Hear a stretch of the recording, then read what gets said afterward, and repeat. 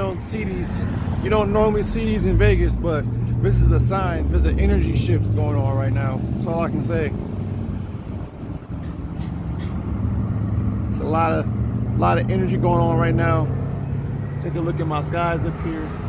It's like the upper atmosphere is spinning in like a dome shape. Like you're able to look and see like how everything is like spinning more or less. The way this ship is spinning around this whole area.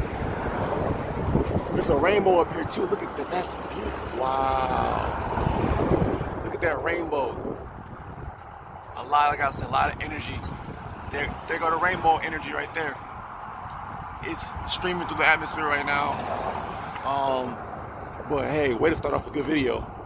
But all this activity, you're able to see all the colors up here. It's coming down. The sun is beaming, what they call light refraction from the sun onto the mist up there, causing a rainbow effect. You see up here, all of this activity up here. All of this up here. It's like, it's just sitting up here, it's parked. But it's spinning it, like it's like more or less like this particular, like we're just sitting up there in this weird position, more or less. But yeah, a lot of energy on this planet. That rainbow is it's so nice though.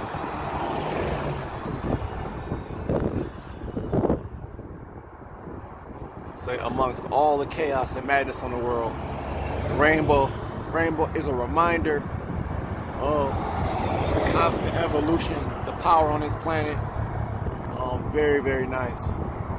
Wonderful, wonderful, wonderful. But like I said, in the higher atmosphere, you have like these block of ships up here, sitting up here, and over here in the distance, all up here, and then the sun back here.